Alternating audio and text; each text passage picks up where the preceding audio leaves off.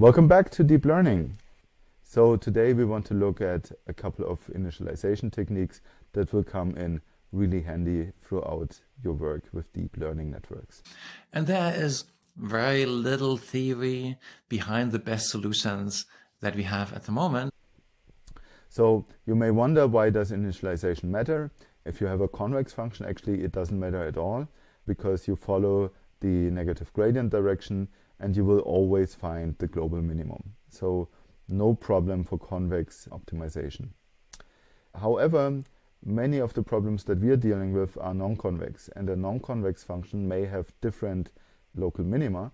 And now if I start at this point, you can see that I achieve one local minimum by the optimization. But if I were to start at this point, you can see that I would end up with a very different local minimum. So for non-convex problems, initialization is actually a big deal, and neural networks with nonlinearity are in general non-convex. So what can be done? Well, of course you have to work with some initialization, and for the biases you can work quite easily and initialize them to 0. So this is very typical.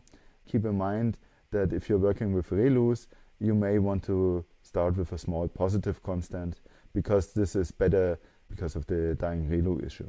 We are happy that it works better than any competing method. For the weights, well, for the weights you need to be random to break the symmetry. We already had this problem in Dropout, that we need additional regularization in order to break the symmetry. And it would be especially bad to initialize them with zeros, because then the gradient is 0. So this is something that you don't want to do. Because it doesn't work. Similar to the learning rate, their variance influences the stability of the learning process. So small, uniform, Gaussian values work. Now you may wonder, how can we calibrate those variances? And let's suppose we have a single linear neuron with weights W and input X. And remember that the capital letters here mark them as random variables. Then you can see that the output is W times X. So this is this linear combination of the respective inputs plus some bias. And now we are interested in the variance of Y hat. If we assume that W and X are independent, then the variance of every product can be actually computed as the expected value of X to the power of 2 times the variance of W, plus the expected value of W to the power of 2 times the variance of X, and then you add the variances of the two random variables. Now, if we have W and X to have 0 mean, then this would simplify the whole issue, because the means would be 0, so the expected values cancel out, and our variance would simply the multiplication of the two variants. Now we assume that Xn and Wn are independent and identically distributed. In this special case, we can then see that essentially the n here scales our variances. So it's actually dependent on the number of inputs that you have towards your layer, and this is a scale of the variance with your Wn. So you see that the weights are very important, and effectively the more weights you have, the more it scales the variance. Machine learning is the science of sloppiness, really. As a result, we then can work with Xavier initialization. So we calibrate the variances for the forward pass. We initialize with a zero mean Gaussian, and we simply set the standard deviation to 1 over fan in, where fan in is the input dimension of the weights. So we simply scale the variance to be 1 over the number of input dimensions. In the backward pass, however, we would need the same effect backwards, so we would have to scale the standard deviation with 1 over fan out, where fan out is the output dimension of the weights. So you just average those two and compute a new standard deviation, and this initialization is called after the first author of reference 21.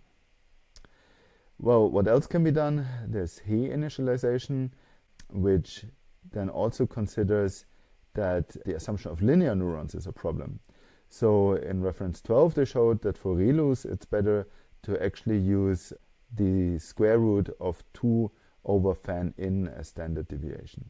So this is a very typical choice for initializing the weights randomly. Then other conventional initial choices is that you do L2 regularization. You use dropout with a probability of 0.5 for fully connected layers, and you use them selectively in convolutional neural networks. You do mean subtraction, batch normalization, and He initialization. So this is the very typical setup. Okay, so what other tricks of the trade do we have left? One important technique is transfer learning. So that is transfer learning, and it has been done in principle for many decades. Now, transfer learning is typically used in all situations where you have few data. One example are medical data sets. There you typically have very few data available. So the idea is then to reuse models trained on ImageNet, for example. So you can even reuse things that have been trained on a different task for the same data. You can also use different data for the same task, or you can even do different data on a different task. So now the question is, what should we transfer? Well, the convolutional layers extract features, and the expectation now is that less task-specific features are in earlier layers. We have seen that in a couple of papers. We can also see that in our videos on visualization. So typically those have more basic information and are likely to contain information that is worth transferring. The stuff that works best is really simple. So we cut the network at some depth in the feature extraction part. And for those extracted parts, we can, for example, fix the learning rate to 0. So if we set eta to 0, they won't change. Or you can start fine-tuning them. One example here is skin cancer classification. Here they use a deep convolutional neural network based on Inception v3. And they have essentially a state-of-the-art architecture that was pre-trained on ImageNet. And then they fine-tune it on skin cancer data. So they essentially take the network, they change the weights slightly, and what you have to replace is essentially the right-hand part, the training of the classes. This is something that you won't find in ImageNet, so there you have to replace the entire network because you want to predict very different classes. But then you can use a couple of fully connected layers in order to make your feature representations learned and mapped to a different space, and then you can do the classification from there. Of the world in vector space. But I think this is very difficult for normal people to understand. They would not know what the heck they're looking at.